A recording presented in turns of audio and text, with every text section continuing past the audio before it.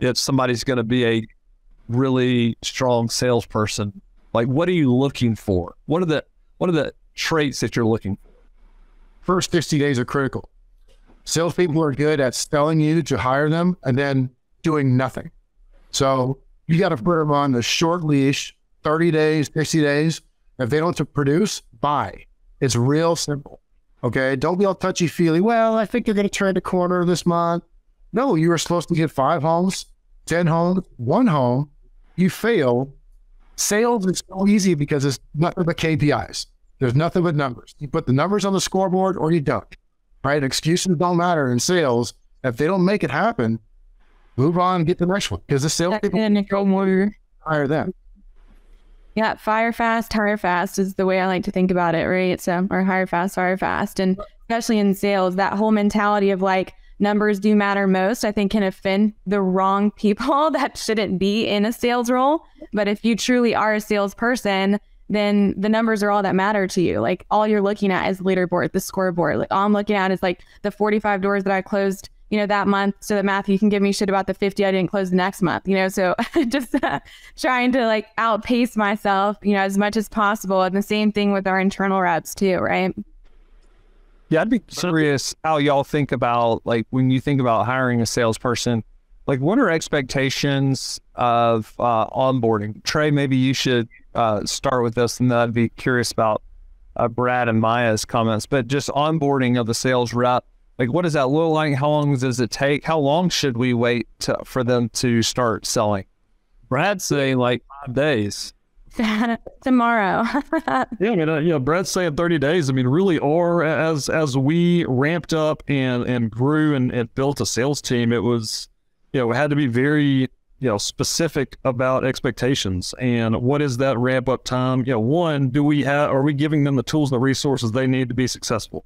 And if not, then we need to internally ramp up our training and the resources that they have. But, really, we've got a pretty defined ramp up period of, 0 to 30 days is this. After 30 days, you should be hitting X number of doors. And really by, 90 days in or 3 months in, you should be fully ramped up and be, closing the same number of doors as the rest of the team. I've got a more condensed timeline because most of the operators watching this are going to be small or smallish. They're not as corporate, so they don't have an outline of training. Give them 4 to 5 days, 1 week of business training. Give them 2 shadowed presentations in person at home. And at that point, they should be able to be off and running on their own. And get a 30 to 60 day short leash from that point, and making sales happen should be the norm. I mean, if they're not closing after that, there's something wrong. After a couple presentations with good marketing materials, it's just kind of like answer some questions. Okay, let's go through our management agreement. That's not that hard to do. Let's go through basic questions. Here's what you charge for a management fee. Here's how you do a lease agreement. Here's how you do an eviction. After that, I mean, you're just answering questions. Now, they got to be able to do the follow-ups. You, as a business owner, got to put leads in front of them. That's the number one thing a business owner has to do, is put leads in front of them. If you're not doing that, a business development person can't close business. Well, I think that's a big thing too. The industry that I came from, kind of branding and marketing world, Spencer mentioned I was in that realm for about 15 to 18 years. And I mean, everybody, a lot of competition. And so it's one of those things where I tell the sales team a lot of time, it's not, what we're selling it's not that hard of a sale. And so really, if you're having those conversations and you're solving a pain that they're having, especially if they're self-managing, it should be a pretty easy sale if you are able to execute on the operational side. My thought is that the biggest and clearest distinguishing pattern is that the people who close the most deals are being sent the most deals.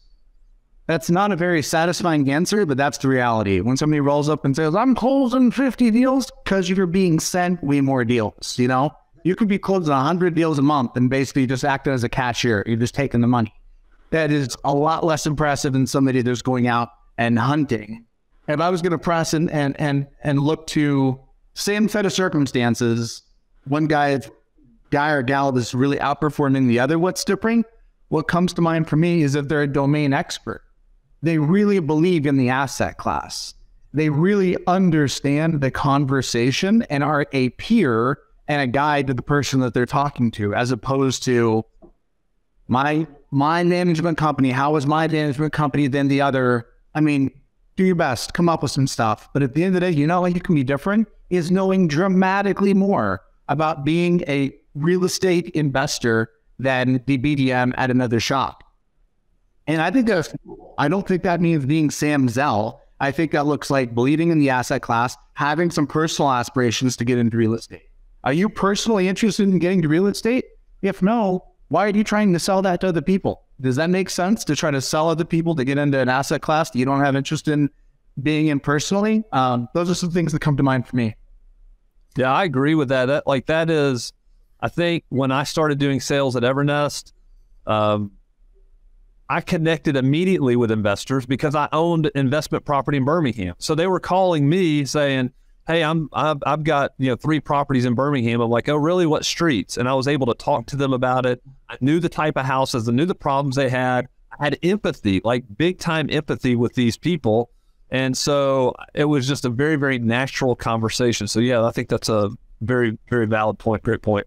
Can I just add something here? We've gone through a lot of techniques, but I think one of the best ways to land business is just to pick up the phone when somebody calls.